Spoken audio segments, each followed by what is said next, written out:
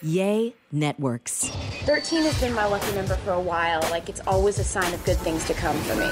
This is 13, a Taylor Swift fan podcast, breaking down every song, every Easter egg, every era, and every theory. Hosted by the biggest Swifties, Nick Adams, Anna Cassiejos, Amy Nichols, and Lacey G. Welcome to 13, a Taylor Swift fan podcast. My name's Nick Adams. I'm Anna. Amy. And I'm Lacey G. And today we're breaking down Taylor Swift's song Miss Americana and the Heartbreak Prince. There's nothing like this, Miss Americana and the Heartbreak Prince. Miss Americana, the Heartbreak Prince, is the 7th track on Taylor's 2019 album Lover. It was written by Taylor and a guy named Joel Little. And as you'll find out, this song has a lot of meaning to it. And he also helped Taylor write You Need to Calm Down, which has some political undertones. The Man, political undertones, and Me. So I don't think there's a lot of politics in Me, but he wrote some other politically charged songs on the album. Love it. And, you know, Taylor joined TikTok this week, right, Anna? I was about to say, I know we're about to, get into our groove talking about this song specifically, but before that, Taylor Swift joined TikTok, which is very exciting, but I'm not going to lie, I'm a little nervous. I don't know why. I'm sure Taylor's been on TikTok before, scrolling, anonymously or whatever. But I don't know. It's like she just found my diary because now she can see our TikTok posts. And I'm like embarrassed. I went back. So we're on TikTok at the 13 podcast. And I was watching all of our videos, but from Taylor's perspective. And how did they hold up? I think pretty good. I think she'll probably think we're a little ridiculous. That's the truth, but it's very exciting, but I'm also just really nervous. I don't know why. Well, Anna, I know why you're nervous, because this podcast collectively is ours and we all contribute to it. TikTok is your baby and you're the master brains behind that. Now, with that being said, I still think you have nothing to be nervous about because you do a fantastic job, and thank you so much for everything that you do on TikTok because you make us look great. So you have nothing to worry about, but you know that she's scrolling and she wants to see, which gives us even more exposure to her. So now she has 2 reasons to check us out because of this podcast and because of TikTok. But as soon as we said this, that she's now on TikTok and we're even more exposed, immediately I said, you guys need to post that Lakes video that you will not post. She needs to see it in the entirety. She needs to see everything that you've done, Anna. Don't hold back. I guarantee that if I post the video that Nick and I made like a year ago, it's this like homemade video of the Lakes, the song The Lakes. If I post that, she is going to block us immediately. She is going to make sure that we never get to go to her concert. She's going to say, these people are insane. I think it's for the better good that one stays in the 13 podcast vault. What if Taylor requests it? Well, then, yeah, obviously. If Taylor requests it, I say we do one better and we just do it for her in person. We'll recreate. There we go. Oh, wow. There we go. This really lame, 10-second skit that we made up using her lyrics. That's what I think we should do. That's a good idea. And I'm saying this just only poking fun, and that's it. But if somebody's going to be embarrassed about our TikTok, shouldn't it be Amy? Why? One time, yeah, that was pretty bad. Just because she was really embarrassed of that one TikTok, which was so cute, and she just giggled. Yeah, just kind of fall out of camera sight. It was just bad. I think you're precious, and I thought it was really, really good. But just poking fun, I just had to point that out. I do think, I'm a little worried that Taylor's not going to be sleeping even more, just because she's already doing so much, and now she's on TikTok. I mean, how's she going to get all this content for TikTok if she's working on re-recording all her albums? That's true. She has a new pastime. Do you think Taylor has already gotten the, hold up, you've been scrolling for way too long? And does she listen to the person? Does she for my mental health, I do need to stop watching TikTok? No one listens to that person, right? No. I get that guy every day and I get so mad. I'm like, no, you know what? I'm going to keep scrolling. So mad. What I'm nervous about her joining TikTok, guys, is that this may not have been the best week because I don't love Miss Americana and the Heartbreak Prince. I don't want her to tiptoe over to our podcast And like maybe she'll see a tease. And I don't want her to be like, why did oh, you wait. just say that? Huh? Because Amy, I go don't cut like- his mic off. Go cut his mic off right I now. don't like the song that much. I don't like it that much. Do you guys really like the song? Well, let's get into it, shall we? So we're all recording this separately, but just so the listeners know, Amy came over to my house because we live somewhat close to each other. Yeah. And I have 2 microphones, and she is sitting in my son's room next to his race car bed. And I'm so sitting cute. like behind a closed door on my couch. So just picture that. Picture Amy surrounded by like Paw Patrol toys. I'm going to be honest. I was a little worried about sitting in his little couch because my kids, they had accidents. And I was like, I felt for a little wet spot first before I put down. Yeah, I think we're good. I think we're okay with that chair. If it was my daughter's room who's trying to potty train right now, then we'd have a problem, maybe. But we're good Adorable. right now. Yeah. I know our little home studios. This is so cute. So I do have to say, though, before it was decided that Amy was going to go over to Nick's house, I was like, well, we'll just record how Amy and I do for our other podcast, Loose Lips and Childbearing Hips. I call her on the phone. And so I have the microphone and she just talks on the phone. And that's the way that we do it. And Amy side texted me and she was like, no offense, but this podcast is a little bit more than important than our other ones. So I need a legit microphone. Yeah. So thank you for that. She's on. But also agree. Sorry. Also agree. Yeah.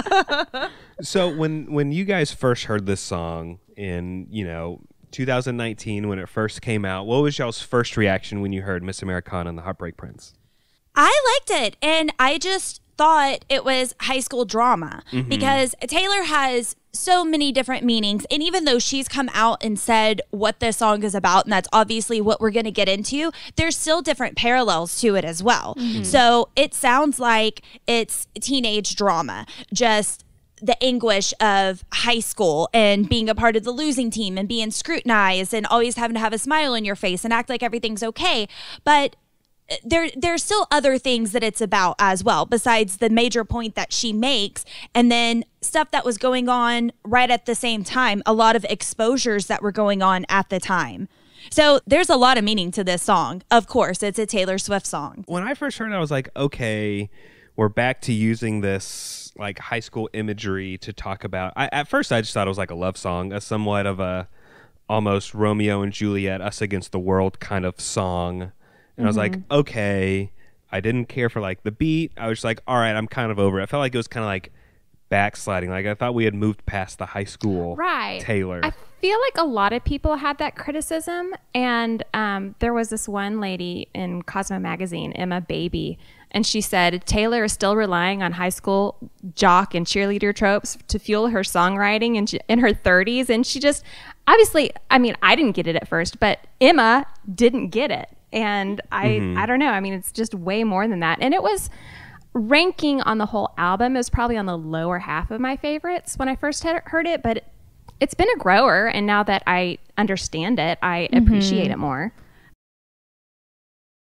I think like when we first got the track list to Lover, like before hearing the album, I was the most excited for this song because to me it sounded like a Harry Potter title, Miss Americana and the Heartbreak Prince.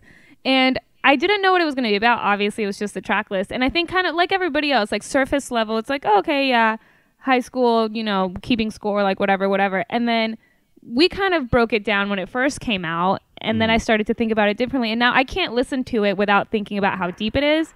And then after, especially where we are now, a few years down the road, after having the documentary, Miss Americana, and things like that, it's like, once again, Taylor put out something really good, and it took me 3 years to understand it, Sure. Yeah. Like to And fully understand it. I do want to go back to the Harry Potter thing, though, because I saw a lot of people thought this as well, Miss Americana and the Half-Blood Prince. And they theorized, how do you say that? Theorized? Yeah, you got it. Yeah. That's going to be another hang up. Okay, I'm sorry. As soon Made as a I was saying it, I was theory? like, you know what I'm trying to say. Okay, they said, if she can write songs inspired by Game of Thrones and a Netflix movie, she can also be inspired by Harry Potter. True. We spend the book trying to figure out the secret identity of the Half-Blood Prince, and she wants us to figure out the secret identity here of the Heartbreak Prince. And someone else said, everybody knows she's a huge Game of Thrones fans, and this was written before the finale, but they said with the finale coming up, could this song be about Daenerys and Jon? Dany is Miss Americana, and Jon is the Heartbreak Prince.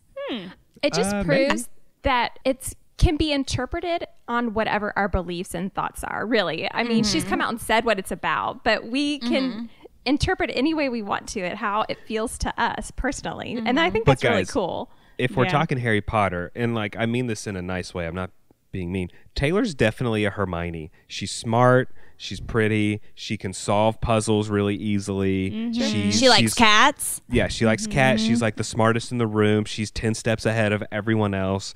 And in the Harry Potter thing, what was the necklace that Hermione had where she could time travel? Taylor probably has one of those. That's how she can do so much. That's how she can fit in so much in her day. She can time travel back and forth, just like Hermione did. Okay, haven't we talked about it before on this podcast, like Harry Potter related, Taylor Swift related, that if Taylor were to have Horcruxes, is that how you say it? Horcrux? I struggle with that word. Horcrux? Yeah. You know how like in like Voldemort has like 7 or whatever. Taylor would have some, and like one would be like the post of the 5 holes in the fence. That's one. We have. Yeah, we'd have to figure out what they all are. It'd be one of her cats for sure. Yeah. Her diary. Sure one of them has to be like her diary. Yeah. Maybe a truck, someone's truck. Ooh, the rings. The scarf. That she does rings every time she comes with an album, right? She designs a ring. Like the red ring one. for sure. Yeah. The red ring, the scarf. We got him. We found him. Taylor, sorry, we already found them all. a willow tree, I'm sure. Yes. The suitcase that she hid in. Yes. Yeah, for sure. There's one for every era.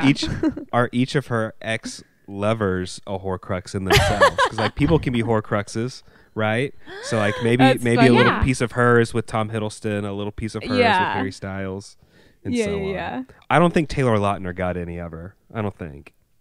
But we've moved on. We've gone way far past whatever we were talking about. So this is kind of like half love song, half like political song from what I'm getting the vibe of, right? I saw some people saying like, okay, the Heartbreak Prince, some think, okay, on the love song side, it could be Joe.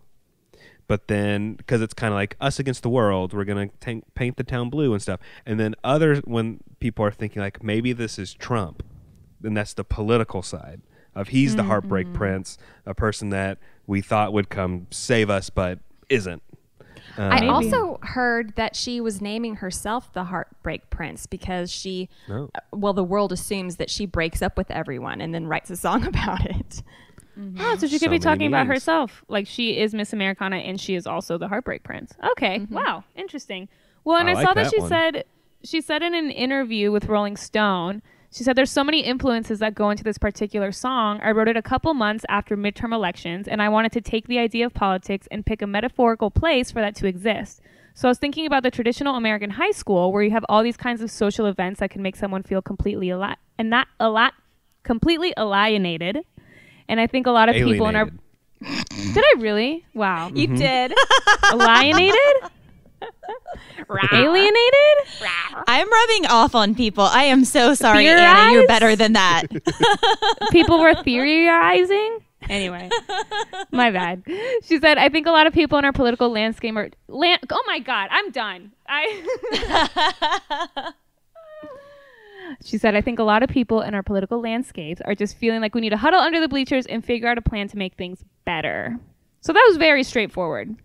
Yeah, and she, she wrote it after the midterm elections, and that's right after she started being political for the first time. So that was a big deal for Taylor. She supported some Democratic candidates from Tennessee. They ended up losing, but Taylor publicly spoke out because a lot of people, I think, assumed, okay, she started as a country girl.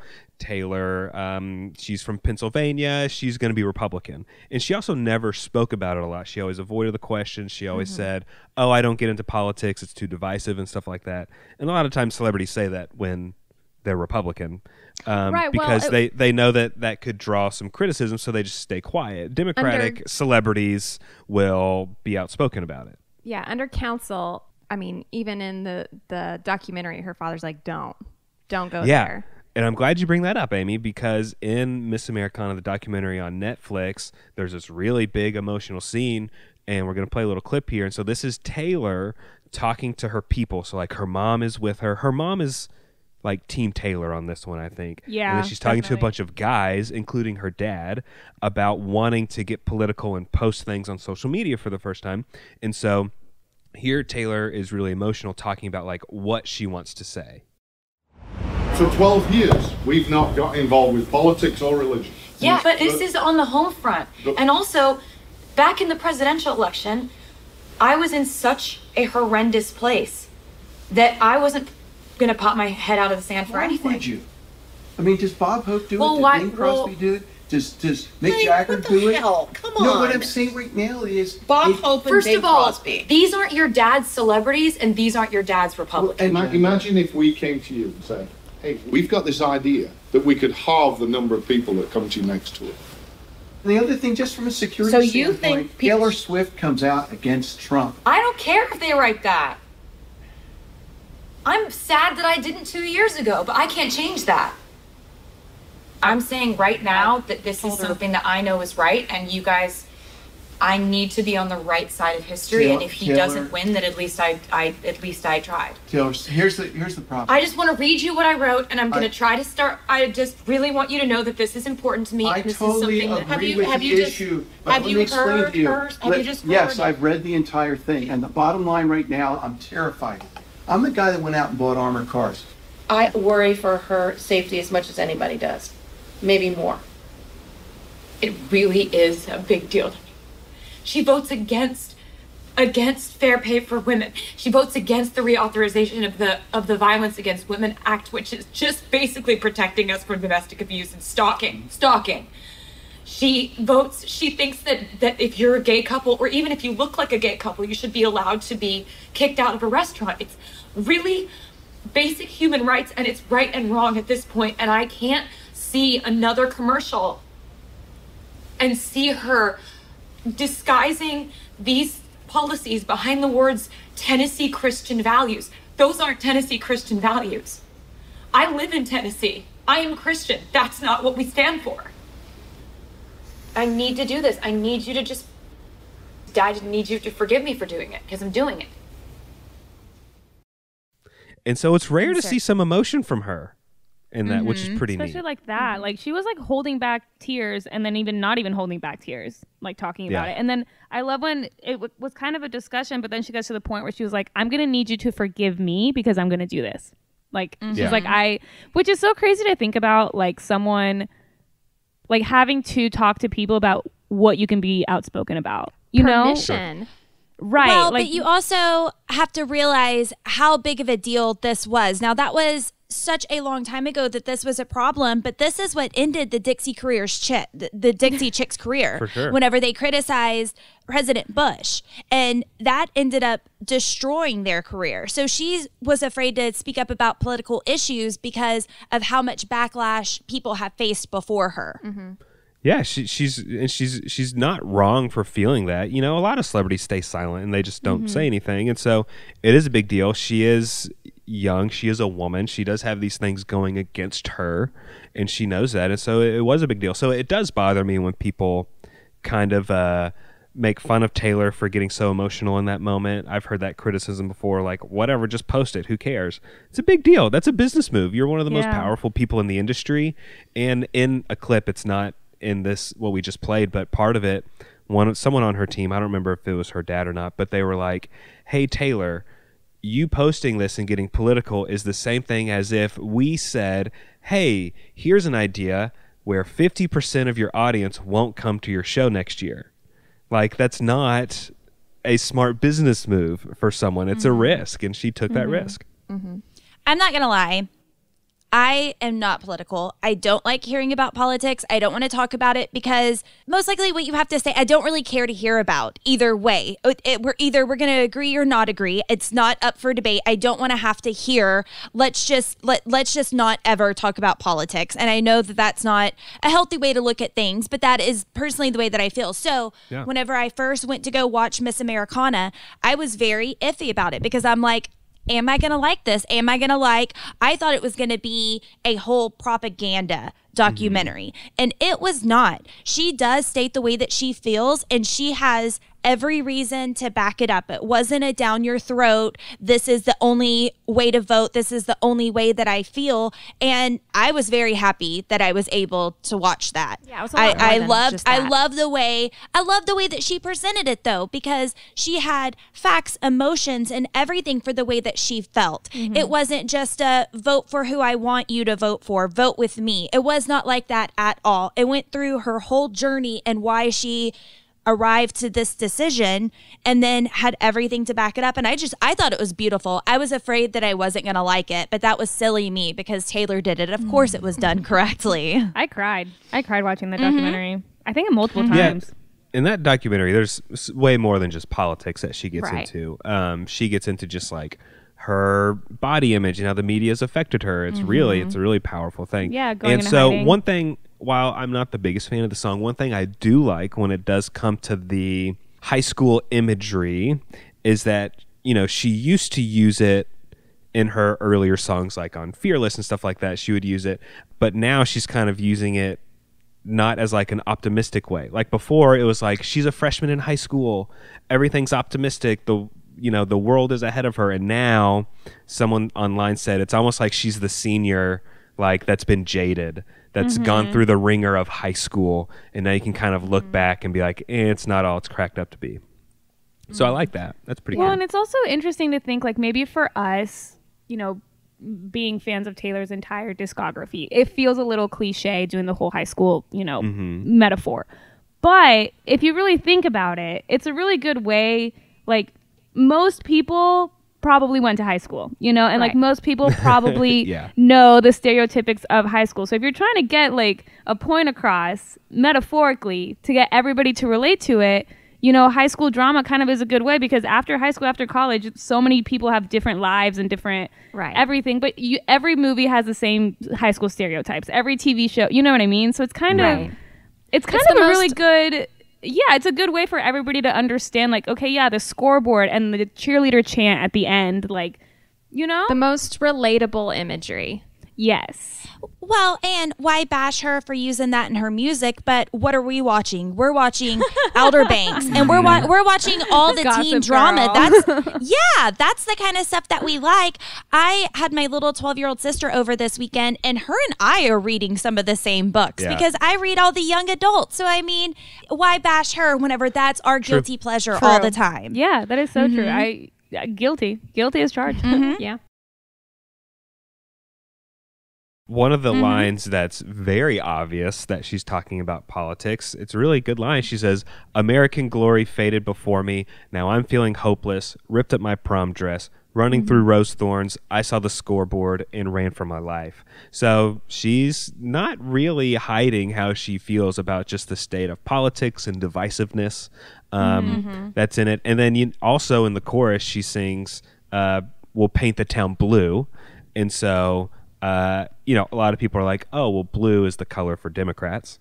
So, yeah. Well, I have this whole thing I found on Reddit, this whole thread that said that this song even kind of sounds like it's Hillary Clinton's point of view from losing the election to Trump, and that it's because she says, "Then I was 16, lost in the lights. 2016 is whenever Hillary lost. American glory faded before." Taylor Swift used to be very patriotic, and she would post 4th of July parties and all these pictures, but she has not since 2016. I saw the scoreboard and ran for my life, the votes, paint the town blue, Democrat, rolling fake dice. Fake could allude to the fake news. Voted most likely, not voted president, but America still loved her. My team is losing, battered and bruising. Democrats feel like they lost more than the election. I see the high fives between the bad guys, and that's the 1% seemingly winning more tax cuts, bad guys getting away with bad things. American story is burning before me. A lot of true Americans who are working class that are losing. Boys will be boys then when the wise men, darling, I'm scared. Boys have covered up many wrong things that they've done by men. No cameras catch my muffled cries. No cameras catch my pageant smile. She cried in quiet, kept a stoic face. That's because people didn't post pictures of Hillary with a happy face after the election. They went and got pictures of her looking sad and gloomy the whole time, kind of like what Justin Bieber's saying now. He's saying, you're taking the worst photos or bad photos of me and posting that, where now I have a sad face being a loser. So that was one theory that I think really holds up. Well, and I think that's interesting, Lacey, because she even said in an interview with Vogue a few weeks before this song came out, she said the summer before the election, all people were saying was she's calculated, she's manipulative, she's not what she seems, she's a snake, she's a liar. And those are the exact same insults that people were throwing at Hillary. So Taylor said, would I be an endorsement or would I be a liability? Like, oh, look, snakes of a feather flock together, two lying women, two nasty women. So I think Taylor is fully aware of, that comparison. Right. And also she had to really think of every single possibility, every single way that like her words would get twisted, and both in the song and on social media. I like what Taylor said in an interview with The Guardian. She was talking about feeling conflicted about just kind of how America stands now when talking about this song. She said, the thing I can't get over right now is the gaslighting in the American public into being like, if you hate the president, you hate America. We're a democracy, at least we're supposed to be, and you're allowed to disagree, dissent, and debate. So I like that. And so this song is political, but it also has to do with women's struggles because boys will be boys. That could also be a reference to Me Too, because that was while all the Me Too was going up and people were just saying, well, just forgive them because they're just boys. It's going to be okay. Yeah, chalking it up to men behaving badly. Oh, boys will be boys. It's a weak excuse. Yeah. Right, Nick? Yeah. My favorite lyric, which I think is so powerful, is "You play stupid games, you win stupid prizes." That is a good one, and I feel like I didn't hear that. I feel like I didn't hear that saying that much before this song, but I feel like now I'm hearing it a lot more. I didn't know. I don't know if she's just made me aware of it, so now that I hear it more or what, but yeah, I like that phrase. Yeah, I never knew it was like a phrase. I always thought when people were saying it, they were using like they were quoting Taylor Swift. Yeah, I didn't. I've never heard it other than this song, so I don't know where y'all are hearing it, or I guess it was a phrase. It just I don't know, in random comments online or whatever. It's just a thing people say. Yeah.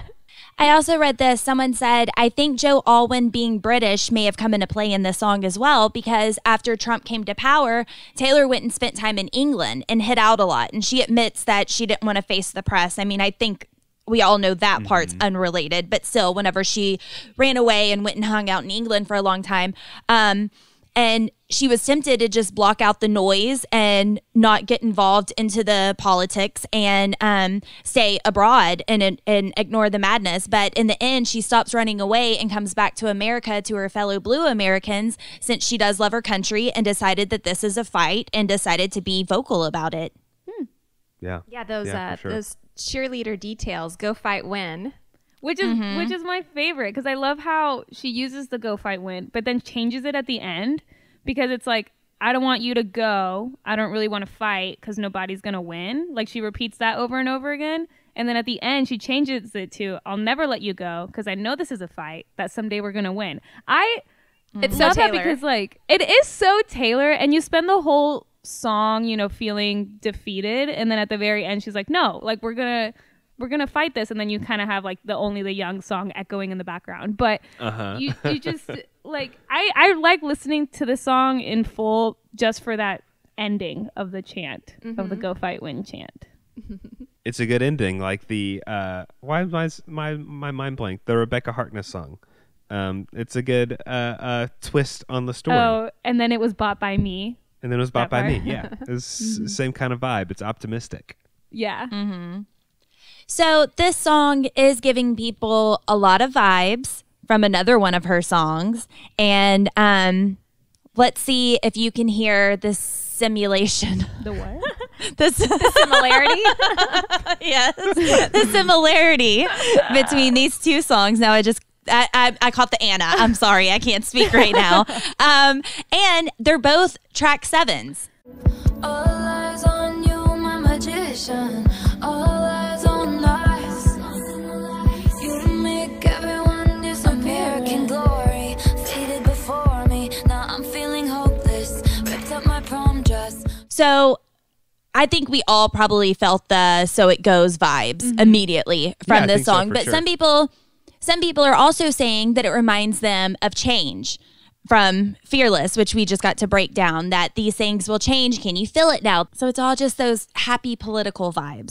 It's not happy. It's just all those political vibes. It's like low-key Reputation, happy, fearless vibes in a way. If that makes But yeah, sense. Lover is when she's definitely stepping out of her comfort zone and kind of not really hiding her feelings on controversial topics and stuff like And that. I love So that. It's pretty cool.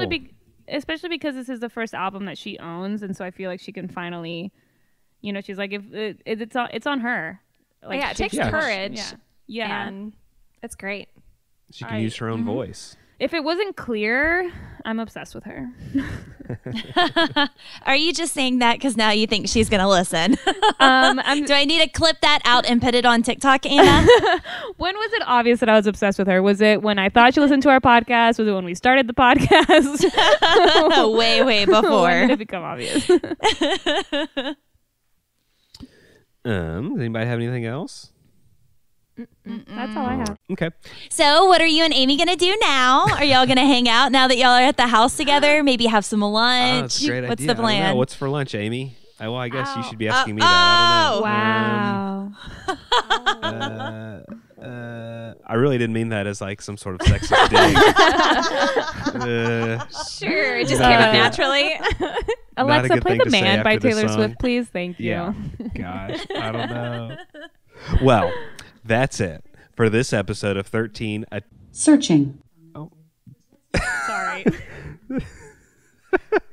Sorry, my Alexa turned on when I said that. Thank you. It's 13, a Taylor Swift fan podcast featuring Alexa. Ask Alexa if she listens to 13, a Taylor Swift fan podcast. Hold on, now it's going to start playing music. Sorry.